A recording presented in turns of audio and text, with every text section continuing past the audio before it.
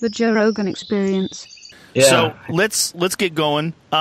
So taking it from the top, let's discuss. Give us your take on how we got here, because this is it's been very strange. Obviously, the president completely miscalculated what was going to happen, and the way he was explaining it to the news, he was kind of saying that it was just a few cases and they'll be gone. And now, obviously, New York City shut down. The entire country is separated from each other. Everybody is isolating at home. Give us your take on how we got here.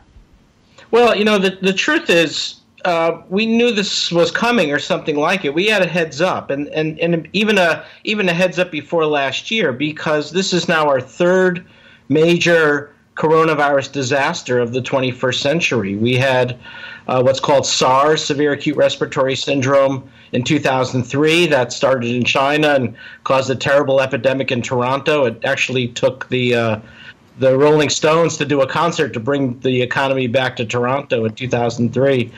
And then it was MERS coronavirus infection in 2012, and this is the third one. So we actually realized that coronaviruses were going to become a new thing, and we embarked on a big coronavirus vaccine program a decade ago.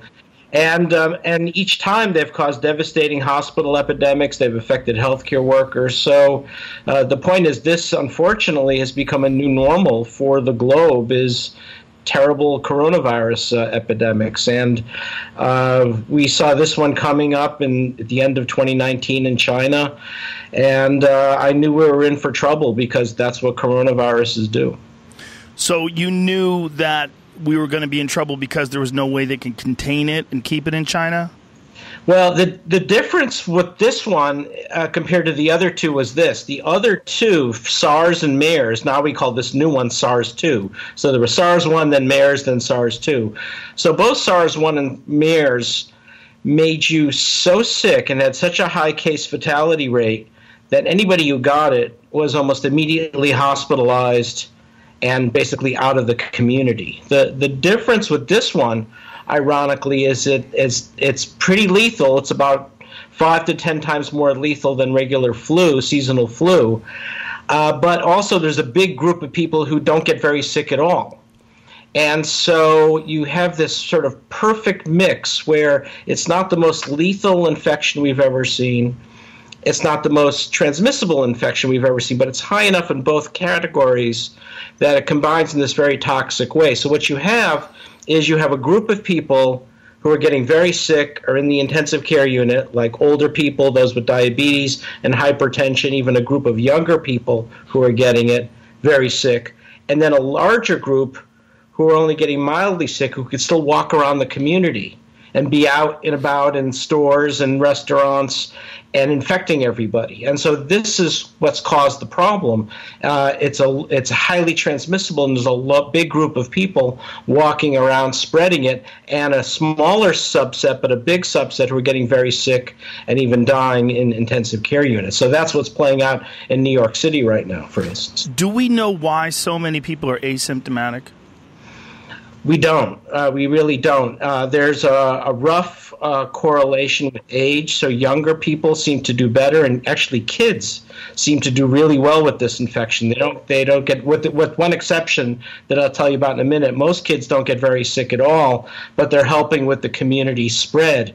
And we don't quite know why. Also, but something that's very important, and one of the reasons why I really wanted to come on and talk to you about COVID, is there's this buzz out there in the community that it's only old people that are getting sick and dying and going to ICUs. But in fact, the Centers for Disease Control came out with this very chilling document a few weeks ago showing that about a third of the very sick people in the hospital are under the age of 40 or 44. So between 20 and 44, young adults are getting very sick. And that word has not gotten out adequately, because when this infection first appeared in central China, it was all about older individuals over the age of 70, those with diabetes and hypertension, and we didn't hear about the young adults. But then, for reasons that we don't understand, we saw this big group in Italy and France, Spain of younger adults, and we're seeing that play out in the U.S. And I know, the people who, listen to you and watch you, it's a big group between that age of 20 and 44, and they really need to hear that they're at risk for severe illness, despite what they might have heard previously. Well, we have a friend, Michael Yo, who was actually on a podcast with me the week before he went to New York. He was there that weekend, actually, and that's when he got it. So he got COVID-19 in Manhattan and then flew back, got sick. And here's what's really, maybe you could help me with this. He said he was feeling terrible and then took Advil, and it got exponentially worse.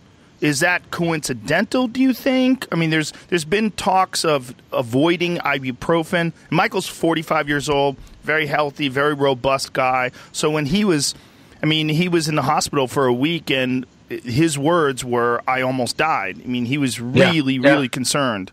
What about ibuprofen?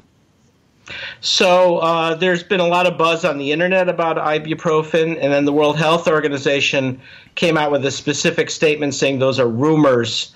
So there's not a lot of evidence to say that you get worse with ibuprofen. Probably he was just one of those young adults that's going to get very sick, and that's what this virus does. It has the ability to get deep into the pulmonary system in your lungs, binds to receptors on the cells of your lungs, and causes a terrible pneumonia, and on top of it, you get a big inflammatory response. So it really it's a severe pneumonia, can even prevent your ability to breathe, and that's why so many people who are getting really sick with this virus have to go on respirators. That's exactly what happened to Michael. He got pneumonia.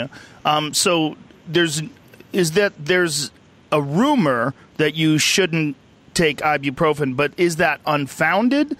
Are you advising people to take ibuprofen? Do you think they should just avoid it just in case? And where did this rumor start from? And what is the concern with ibuprofen? And then you've got the problem, some people, also say don't take aspirin, because if this is a respiratory virus infection, there could be a severe reaction with aspirin as well. So for now, I said the other thing, Joe, is anything we say today, I might look like the biggest idiot in the world tomorrow or next week, and that's because this is a brand new virus, and we've never seen before, right? So we're on a steep learning curve. So we're learning new things about this virus every day. So that's why, so many things I'm going to say today, if I sound like I'm waffling or hedging, it's because I am. We're learning so much that's new about this virus. So it's really important that everybody be really mindful and pay attention to real health information that from accurate sources, because things move, things change as we learn more about this. This is a virus that we didn't even know existed about 4 months ago, and we've learned about it in an incredible period of time. The Chinese put up a lot of information on these preprint servers about what the virus is, what the sequence is, the genetic code, what the receptor it binds to. When we had the original SARS, we call this new one SARS-2, the COVID-19. So the disease is called COVID-19. The virus is called SARS-2, SARS coronavirus 2. When we had the original SARS-1, it took us over a year to learn all that information. Now everything's been compressed in a few weeks, so it's really extraordinary. But there's still so much we're learning right now. I'm so glad you brought that up, because that is really important for people to understand, people that maybe haven't looked into the complications that are involved in trying to recognize treatments and cures for a virus, that everyone's learning. Yeah, and also, and everything we have known so far about the virus is what happened in China. And it turns out the Chinese have some genetic differences to Europeans and Americans, and things can change depending on, it's not just the pathogen, it's also what we call the host, the person too. So the fact, that the virus affected young adults in Europe and the U.S. in a way that did not necessarily occur in China is important. And so and then who knows what happens when this virus goes into Latin America or India or sub-Saharan Africa. And it's not because the virus is mutating necessarily, it's just that there's also the host component as well, which is quite important. Well, that's one of the issues that people are having in terms of blood type. There's all this talk of certain blood types may be more susceptible to the virus, particularly blood type A. Yeah, well, actually, this is actually well known in the infectious disease literature. There's a whole. I put one up on Twitter, I think, a week or so ago.